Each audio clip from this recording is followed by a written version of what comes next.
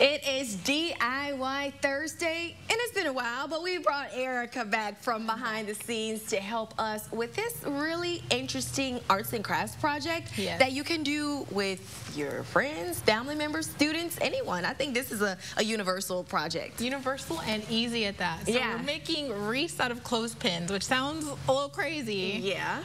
But take a look at some of the ones that I found on Pinterest. So you can find one for every occasion. This one's a beach-themed one. I think it's really cute. There's also one that was made into an American flag, and then this one is fall themed. So you can really, they're universal. You can make them for any occasion. If you're a teacher, you can throw them in your classroom. They're kind of just universal all the way.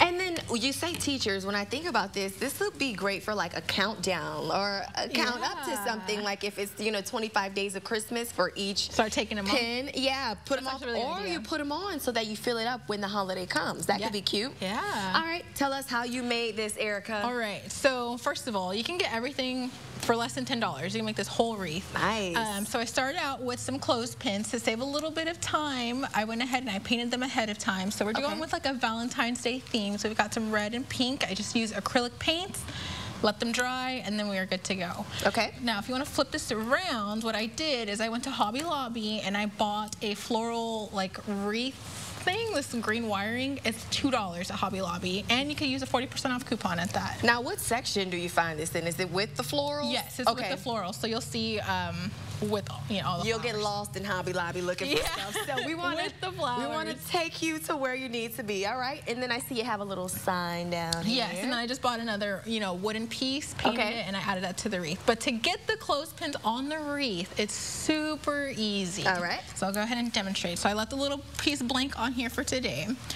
But you want to take a clothespin, so we're going to go ahead and go with the red. And with the wiring, there's 4 different parts to it.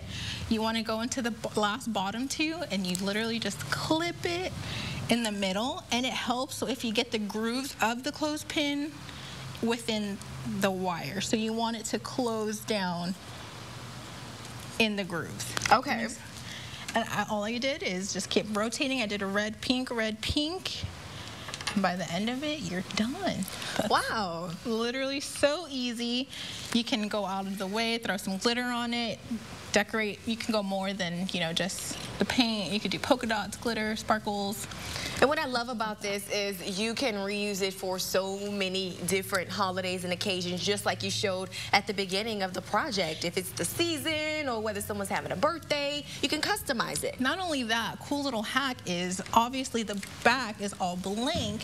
If you wanted to do also, it's like maybe a St. Patrick's Day theme, you could do green, and when it comes time, just flip them all over. Since nothing is glued down, it's all tied and clipped in. I love it. So for this one, you can make a nice clothespin for your Valentine.